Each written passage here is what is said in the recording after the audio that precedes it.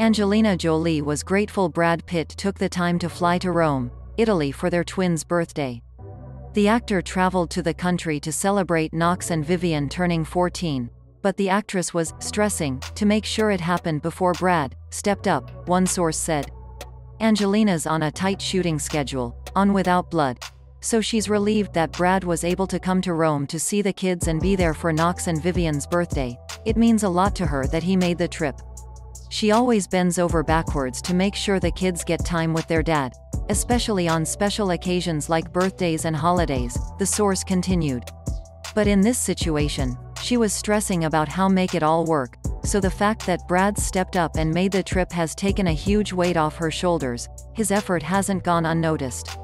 It turns out Angelina and Brad's communication has still been struggling since their divorce and custody battle, so Brad's latest visit to see the twins made a lasting impression.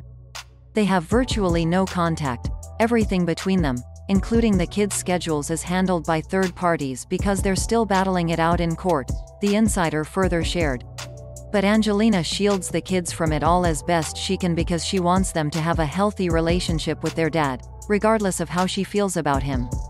In addition to Knox and Vivienne, Angelina and Brad share 4 other children, including Maddox, 20, Pax, 18, Zahara, 17, and Shiloh, 16.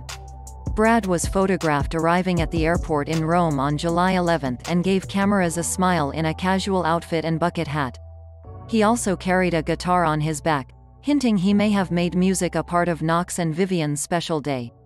Just 2 days before Brad's arrival, Angelina and their daughter Shiloh were seen attending a concert in Rome together. They watched the 2021 Eurovision winner Måneskin and looked relaxed and happy during the outing. They both flashed lookalike smiles and the night made for a memorable moment.